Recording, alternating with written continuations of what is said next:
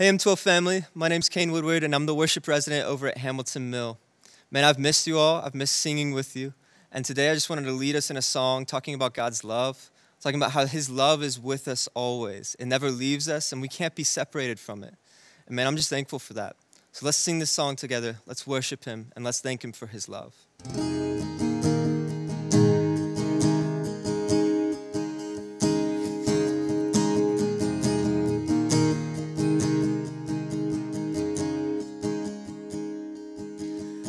I've only known a love for love conditions,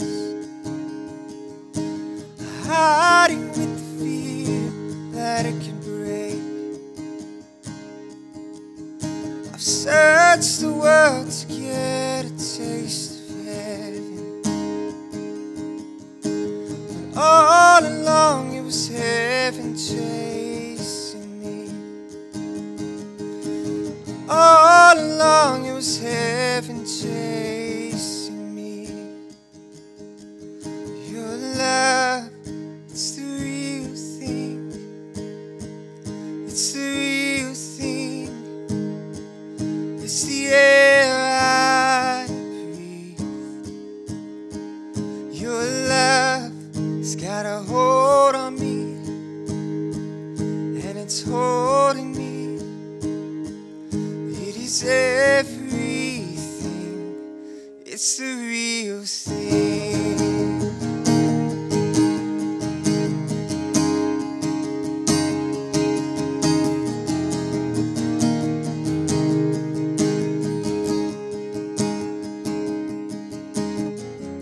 I can't outrun it, I can't explain it, I don't deserve it.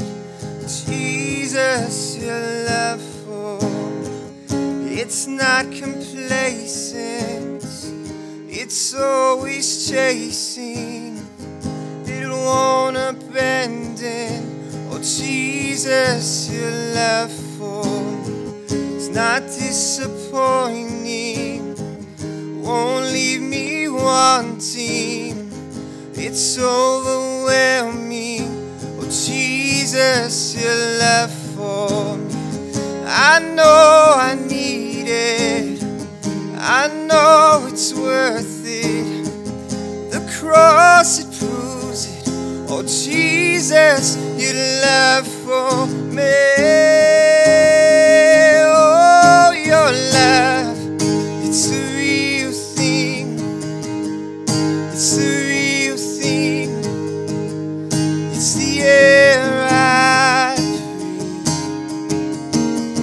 Your love has got a hold on me, and it's holding me. It is everything, it's the real thing. So real, so real.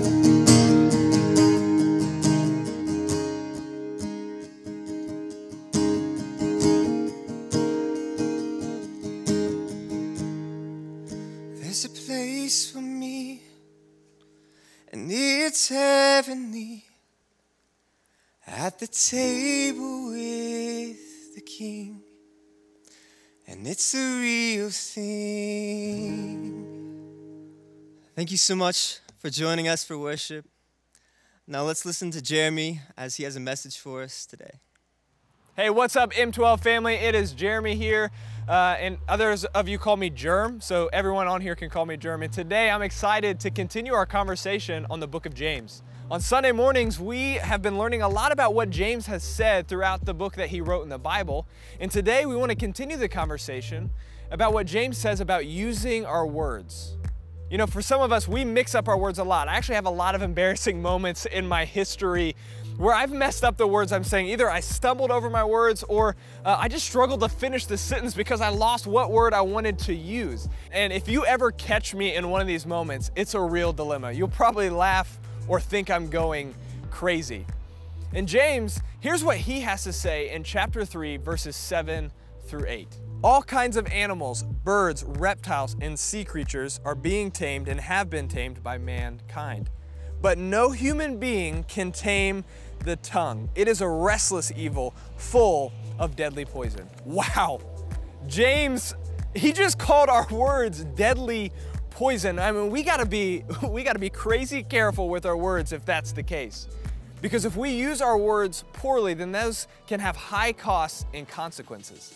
And James continues in the verse by saying this: with the tongue we praise our Lord and Father, and with it we curse human beings who have been made in God's likeness.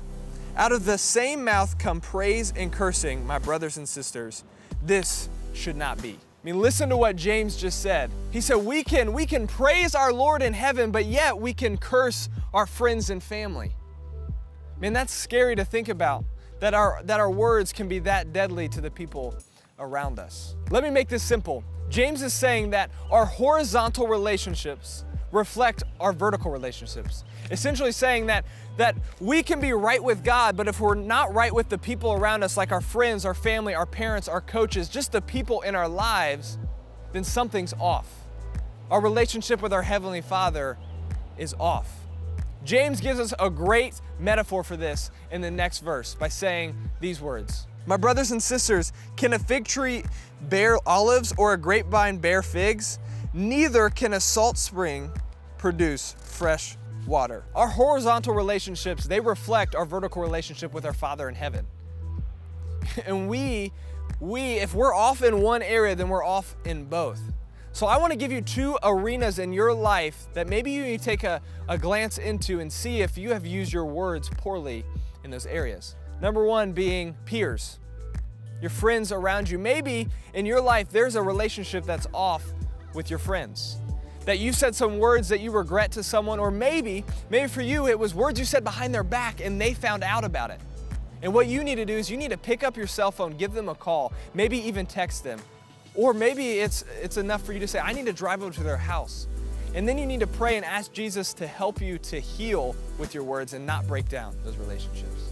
Number two, this arena, this one is the tough one because we're spending a lot of time at home with our parents. Yes, our parents. And sometimes that's a great advantage that we get to spend time extra with our family, but I bet there's some tension in your homes. There's some tension. Maybe you were rude to your parents and you need to apologize for them for what you said. Maybe you were blatantly disrespectful, or you didn't do what they asked you to do. And you used some words that maybe you regret. And since your horizontal relationships isn't right with the parents that God has given you on earth, then maybe your relationship with your Father in heaven is a little off too. And you need to go back to your Father in heaven and apologize and ask for forgiveness. You know, James, he says a lot about words because he knows how important they are. Because we can praise God and we can lift people up and encourage them, or we can tear them down. So I want to ask you, how do you need to change your words? And who can help you to change those words? M12, I almost forgot. We're about to jump into our Zoom groups. And if you need to jump into a Zoom group, you can reach out and contact your student pastor, or you can email students@12stone.com. That's where you're going to get connected. That's where you're going to find the right directions to get where you're going. So you better do it, because Zoom groups are where it's at. See y'all later. Bye.